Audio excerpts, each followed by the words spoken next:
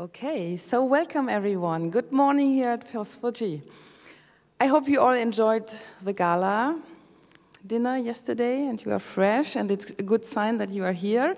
Quite some of you, not so many as we expected, but we are happy now here to have a PostGIS session. There are many PostGIS fans here at PostgIS, and we are looking forward now to have 3 talks. The first one will be by Darafei. He will say his full name in a minute. He's in the PostGIS team and is a contributor to PostGIS, so we are happy to have him here and talk about PostGIS and what are the news. So, enjoy.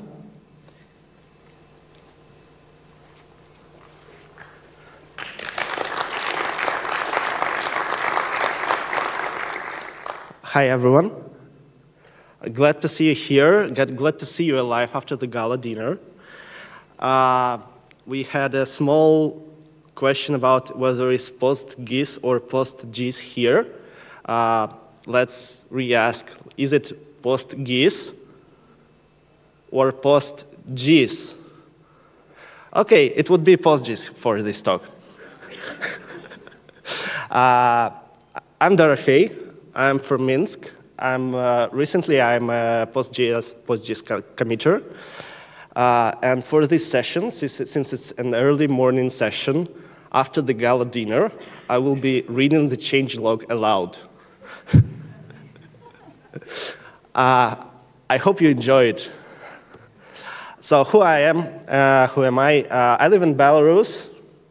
I joined PostGIS 2 years ago. I organized a local meetup. That's why I wasn't here for the first day of PostgIS. In the daylight, I pretend to be a manager. In the nighttime, I pretend to be a developer. I took part in Maps.me, World of Tanks, did something for OpenStreetMap, for taxi. So if you need something like that in PostGIS, everything was done in PostGIS. Just come up to me and ask. So, you know, each time a new version comes, there is a jump in the version number. So this time we got 3.0. We didn't have a major version bump since 2012 in PostGIS. And that's how you break the backwards compatibility. Who knows about Python 3? Cool. So we tried to not break it that way. I hope, but it may happen that some of your workflows are broken.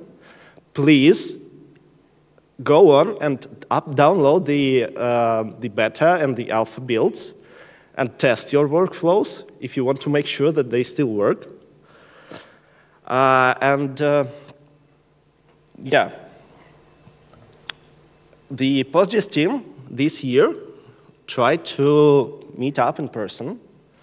We had some new developers, including me and Raul. So this was a coding sprint in Boston. So in the center you can see Raul. You can also see Regina. Oh, you cannot. Now you can. And you can see Regina. And you can see Paul Ramsey, who wasn't able to come here to give this talk. That's why I'm here. Also, later, we went to the OSGeo coding sprint in Minneapolis. And we tried to polish. In the middle of doing the PostGIS 3, we met up again and redid the plans. And I hope it's coming out well. So the things that got improved. I was kidding that it will be reading the changelog aloud. I moved the entries around in the changelog. So everything of those was done in parallel. I was focused on teams, the triangulated irregular networks. Raul was doing the mapbox vector tiling. There were some improvements in special indexes when we tried profiling something and it didn't come as good as we expected it. There is a major change in raster. I will talk about it later. And a thing that you don't usually see in open source software, we greatly improved the stability of PostGIS. And a nice thing about it, that we removed the old parts. So if you ever seen the super old st-equum function that was there before array aggregate in Postgres, that's not there anymore. And some of the new functions got added. Let's go into Tin because I know what's happened there. So last year I wrote an article called Isochrones Are Not Alpha Shapes after the PG routing project was trying to get rid of their alpha shape function that they believe that should be used for isochrone generation. I said that, no, you shouldn't be using that. You should construct a tin, and after you construct a tin, you should slice it, and that's how you get the isochrones. I tried to show how easy is that, and unfortunately, while writing this article, I managed to create or find 6 tickets in some open source projects that this simple task is not possible. So this year, I decided to fix that. So instead of those broken lines, the straight ones, I want you to all to get the curvy ones, the nice curvy ones. If you want to go in details, go to this article. I'll just go on the PostGIS side. So the first thing I had to do was to fix the segmentize function. Initially, it was just, if you got a super long segment, and you want to split it every, let's say, 50 meters to generate triangles with a length of 50 meters, you use st segmentize. But it happens that if you got a thing that is not proportional to 50 meters, you've got a bunch of segments of the length of 50 and a smaller one. And it doesn't look good. So I fixed that. First and easy.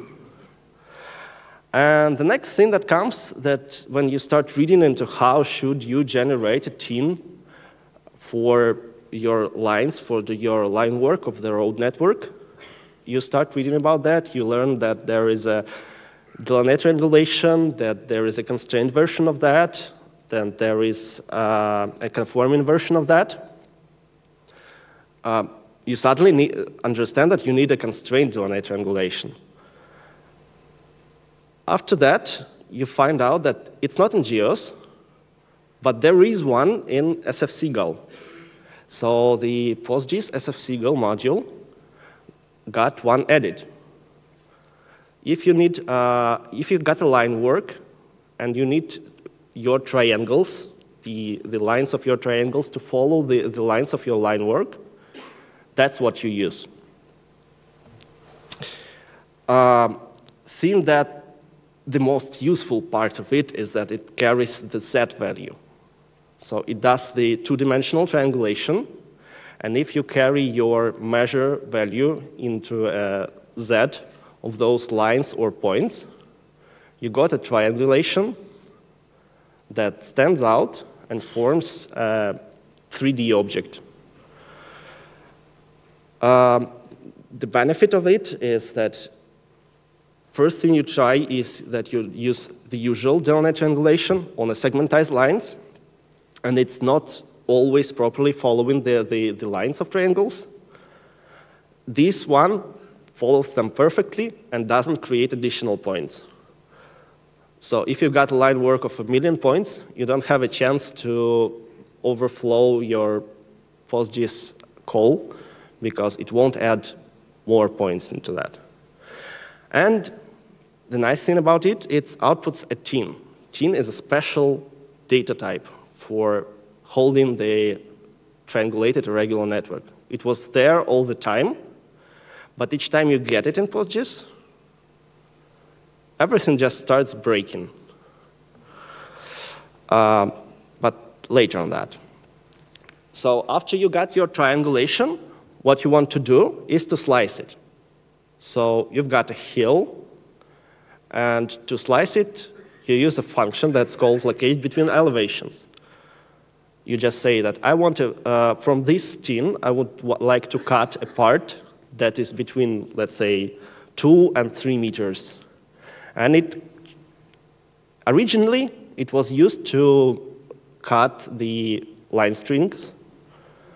So if you had a route annotated with elevation, you could cut the part that are above or below some altitude. But now you can also do that with polygons. You can also do that with tins. And after you do that, you can visualize them as rings.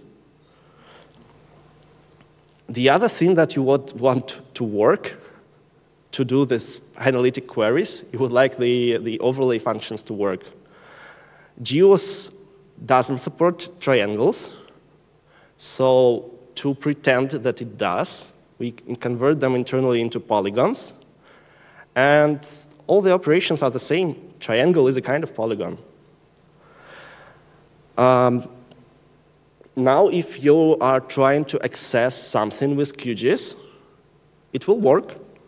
You can take your tin table, open up in QGIS with the PostGIS 3, and all the triangles will show, and will pretend they are polygons, and they will not crash or break in any way. So if you manage to break them, please file a ticket before we release the version 3. Another thing that was there is a bunch of sfseagle functions. So we removed sfseagle clones of the functions that were available in GEOS in PostGIS 3. One of them was 3D intersects. Internally in GEOS backend, it was not actually a GEOS. It was the distance implementation that was checking that if distance is 0, they are intersecting. So I got the implementation for distance for tins working, and after that, if you want to perform some measurements on your tin, it would behave exactly as if they were polygons, so you don't need to store your triangles as polygons anymore in PostGIS. That's it. So the small blog post came up as a bunch of feature improvements. If you ever write a query that doesn't come out right and you are struggling with it, please go and file a ticket. It may happen that a small change in PostGIS can improve it significantly. The usability of that. Another thing that got improved in PostGIS is Mapbox vector tiles.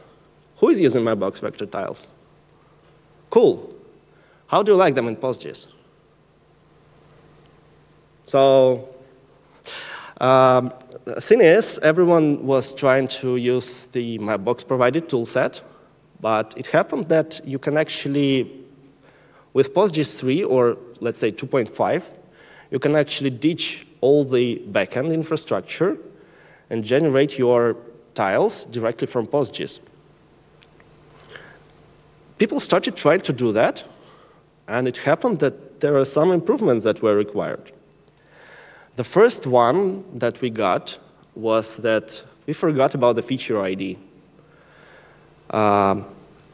If you are displaying something in PostGIS, on the front end, on Mapbox.gl, if you are hovering your mouse over some layer, it can actually provide you a callback that something is hovered or that something is clicked. But the thing that it will return in that callback would be the ID of the feature that's burned into the tiles. And we didn't have a way to burn that ID in 2.5. In 3.0, we got that. So now you have interactive maps that you can export with PostGIS. Another utility function that was absent or forgotten is the tile envelope. You know that there is OGC specification for tiles that has this Y in the different direction that everyone else has. So this one has it not in the OGC way. But it's compatible with Mapbox. It's compatible with all the ways the tiles are actually used.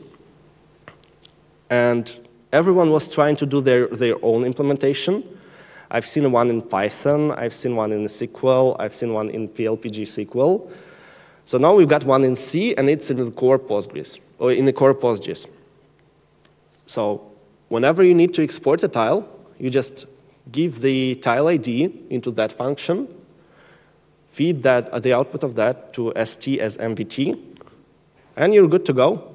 Take this binary, save it as a file, and that's it. Another thing that got improved is the robustness of processing. The promise that Geos library gave was that if you are feeding it a non-broken geometry, it will perform the overlay operation unless it hits some robustness issue. It happened that MVT export requires integer numbers, so all the coordinates are integers, and all the robustness issues are hit very hard in that. And the absent geometries in tiles upset people. So what Raul had to do is to, for MVT processing, swap the Geos library to the one from Mapbox, called Vgu. Now, if you feed it any input, it will produce any output. That's exactly the way it is. So if you feed it an invalid something, it will clip it. And most of the time, it will clip it right. And it will also clip it the same way the Mapbox tiler will. So one thing we noticed, that it outperforms Geos. That's something to investigate. They are not directly swappable because of the API compatibility. But maybe someone wants another clipper for Postgres, for PostGIS. And the thing about indexing. Who uses indexes in PostGIS? Cool. Cool. Who does not? Cool. You all know that indexing is the reason why people use PostGIS. So the first thing that it looks like it's not an index problem, but it happens to be an index one. So the full outer join. Let's imagine you've got some regions, you perform some calculations, and after that calculations, you got yourself two tables, and those two tables are disconnected, and the only thing they have in common is a geometry that came from some common table. It happens that in 2.5, you couldn't join on that. There was a hack. You can cast it as text, as a byte array, or something for those data types. For internal Postgres data types, it worked. There was some knob that you had to turn to enable that in PostGIS. We turned that knob. Now it works. The first thing that we tried after that, after we figured out that full outer join is working, is to let's try join on the ST intersects. And it happens that it's not possible in Postgres. So if anyone is able to hack Postgres and wants a full outer join on ST intersects, know that it's not a PostGIS issue. It's a core Postgres issue. So you can fix it there. The other thing that was done is that we changed the ordering once again. Who uses B3 index over geometry? Why? Yeah, I have no idea why people should use the B3 index on geometry. Probably to enforce the uniqueness of that. you should probably swap it for ID for that reason. The thing is, the B-tree operator class is also used for sorting. So we broke all the B-tree indexes that almost nobody uses and got a cool Hilbert curve. This is Minsk. It's actually one single line that goes through all the objects in Minsk. And it actually looks like the map of Minsk. So if you need a cool visualization, for someone who wasn't there in FOSS4G on this morning talk, you know the hack. You can just take PostGIS 3 and build the line ordered by geometry. That's it. You've got a single line that goes through all the map. The other thing that comes with that is now you can apply all the one-dimensional algorithms to your two-dimensional data. Let's say you've got a raster that's stored as point cloud or something, and you want to perform, I don't know, a dithering. For dithering on that data, you just take a point, iterate on them, and carry your data from one point to the next one. Now it's possible. If you got some other clever algorithms that you can use on one-dimensional data, you can actually try running them on order by geometry. Other thing that got improved is GIST. The two-dimensional GIST almost wasn't touched. It's the most popular index, so nothing to improve there. But the three-dimensional one and the four-dimensional one, we fixed it. If you ever put two-dimensional and four-dimensional thing into the table, you could create an index on that, and it will break. And it will not return some of your geometries in 2.5. In 3.0, you can. And the other thing is, who wants 100 times faster GIST indexing? Cool. You have to hack Postgres. We have the patch. We have to review that. Please help to push it. The raster. I announced it as a CAG support, the cloud-optimized GeoTIFF. As you understand, the PostGIS is probably not really about the clouds. But if you have a raster in the COG format, you now can import it, and it will import a lot faster. It will use. So Facebook provided the data set of their population and filled the no data with not a number. And it happened that all of PostGIS wasn't ready to that. We had to convert this raster. We had to fill those with zeros or minus ones or something like that. Now you can just ingest it directly. If you have a raster that's mostly no data, it will now skip importing the no data tiles. If you, for some reason, you need the no data tiles, there is a switch that you can get it back. Also, if you are having, if you need to reproject your data and still want to use the fast copy mode, there is a switch for that. And the biggest thing for maintainability is that we split out the raster into a separate extension. Raster is now called PostGIS raster. It can be created separately, and after it's created, and the thing is, if you want to build a PostGIS for some old or a strange system, you can build it without building the GDAL. And that was a major reason why people didn't use extension in 2.0. We were not giving them extension when they didn't have the raster. Now they can just leave out the raster extension. That's it. And a lot more. I believe I don't have more time to talk about that, so a little bit. For GeoJSON, we redid that. So now you can call ST as GeoJSON on a row, with all the properties, and that will give you a feature or a feature collection because it's an aggregate function, and then you can just feed it into the browser, just like Mailbox vector tiles. You need less and less backend with PostGIS.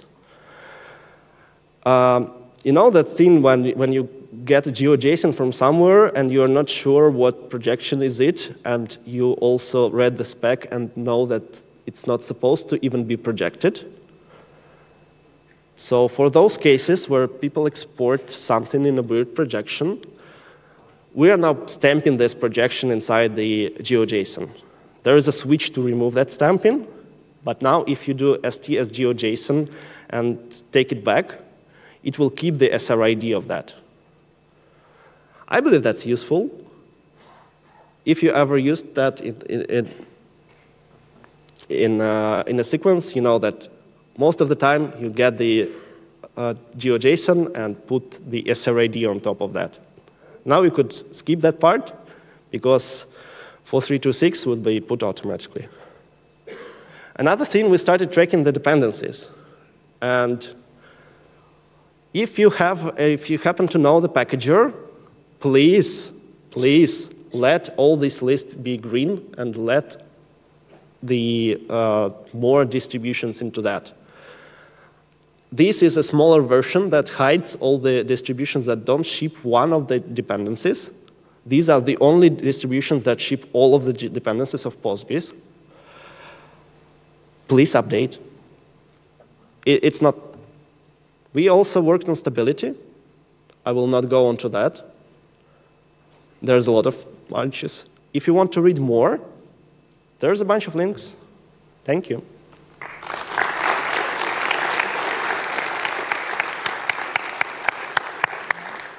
Yes, thanks a lot, Darafei, for the great introduction into PostGIS. You could have talked much longer, I think, to show all the news, but we have a tough schedule. So there's no time for questions now, or maybe two small ones if someone has a question. Else? Do you remember how I look? Yeah. Can you open your eyes? So remember how I look, find me, and ask your question. Yeah, maybe that's the easiest thing, so people can now change rooms. And thanks a lot. It was really great to see what happens in the project.